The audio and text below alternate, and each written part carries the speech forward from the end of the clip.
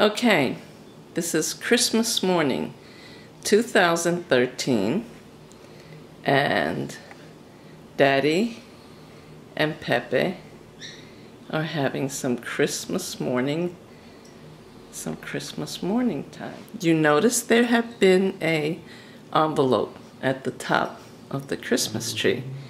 Well, that is part of your Christmas gift. Pepe, what do we have? Pepe, what do we have? What do we have, Pep? What do we have? Unscramble this word puzzle to get a clue to your gift. Good angle. It's probably plural, so this will go on the end.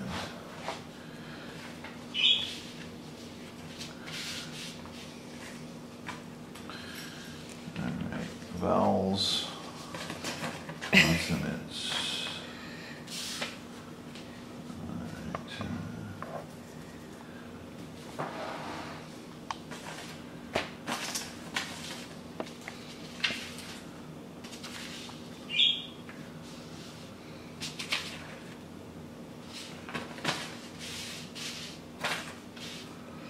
Wow, that didn't take very long. Alright, scriptures. So what does that mean to you? It means the Bible. Okay. You sat in the perfect place, actually. Okay. So if you look under that pillow, sorry, I didn't get to wrap it. We were too busy wrapping everybody else's gifts. Nice.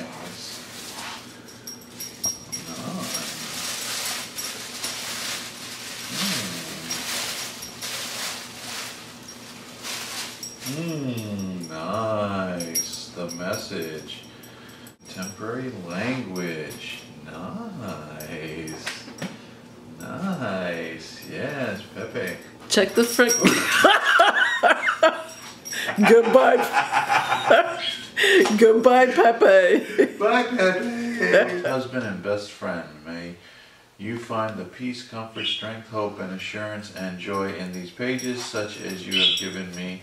The message is the same from his heart and mine, with love, now and forever. Bishla. Merry Christmas, honey. All right, and the Bible roulette was, they enjoyed 3 years of peace, no fighting between Arab and Israel.